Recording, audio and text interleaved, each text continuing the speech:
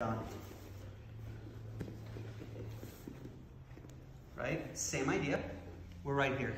Now, not only was Hudson defending properly, but he's got a heck of a grip. I can't even get my arm out. Does that make sense? Right? So we're falling this way. So I use my bottom hand, look, to trap his arm. Now, since I can't pull his elbow to me, I got to trap his arm to him. I can now roll my hand through, either grab my own arm or grab his arm. Grabbing my own arm is fine though, right? The next couple steps are the same. I step, I cross. Does that make sense?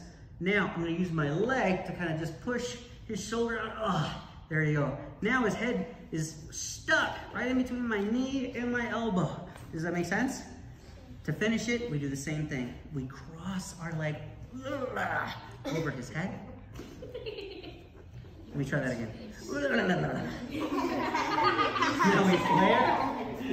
I adjust myself and I armbar. Give me that armbar. I'm not really armbar.